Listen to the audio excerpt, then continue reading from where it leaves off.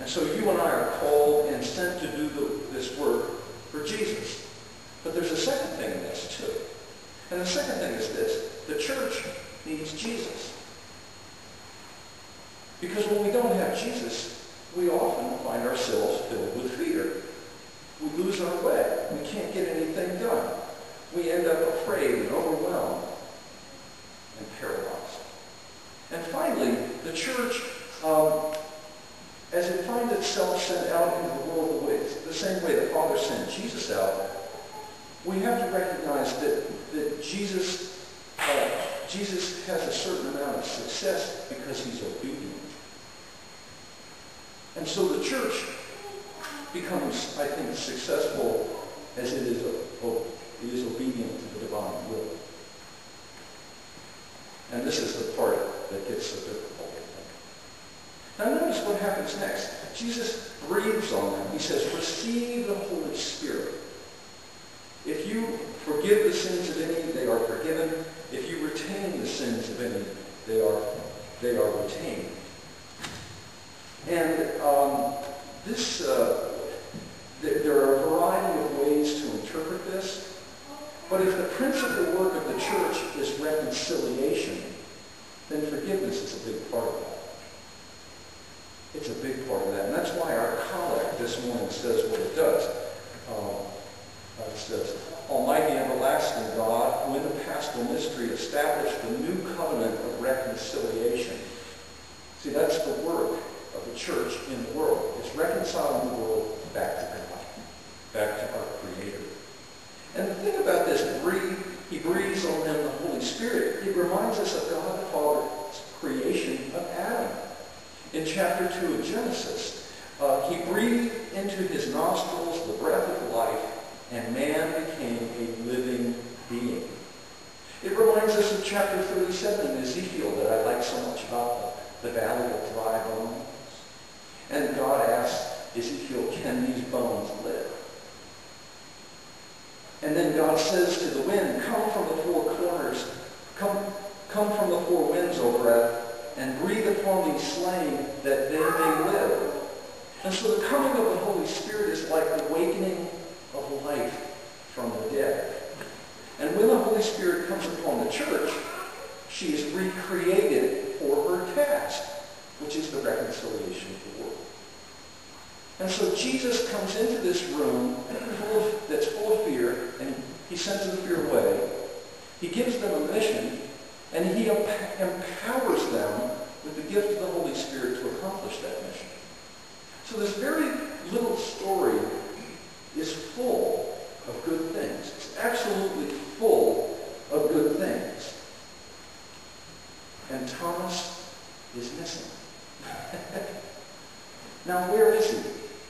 Well, I don't know that we're ever told where he is.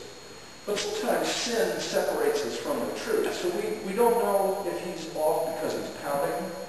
We don't know if he's withdrawn because he's so upset by the crucifixion. We don't know. And when he returns and they tell him they've seen the Lord, he is skeptical. Well, you'd be skeptical too if somebody told you that someone you loved was alive and you'd seen them put into their tomb. I mean, that would just, what? No. And you would say something like Thomas did. Well, unless I can see the wounds and put my hand into those wounds and put my hand into his son, I'm not going to believe it. And that would not be unreasonable skepticism. And so Jesus appears a week later and he says, Thomas, come here and put your hands where my wounds are so that you can do it. And Jesus is the true friend that Thomas needs, who provides what Thomas needs so that he can believe. And Thomas responds quickly by falling to his knees and saying, my Lord and my God. It is a confession of absolute belief. And then Thomas is sent out with the rest of the disciples to do what he's given to do. And the story, there's an apocrypha, there's a story out of a non-canonical biblical book. I think it's actually the Gospel of St. Thomas that tells us about the story of Thomas being convinced convinced to go to India. And it's, once again, he's just very reluctant. But then once he's convinced that he has to do it, he does do it. And the church in India still bears his name. It's called the Martoma Church of Thomas. Now,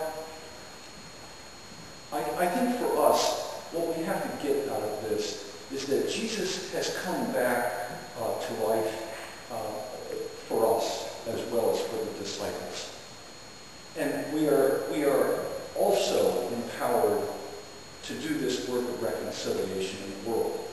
The Trinity Church has been put back into place after being at the bottom of the ocean for a purpose.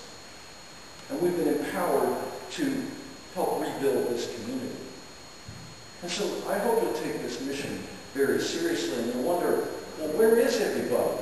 I mean, the place was pretty well full last week, wasn't it? And at 10:30, it was more than full.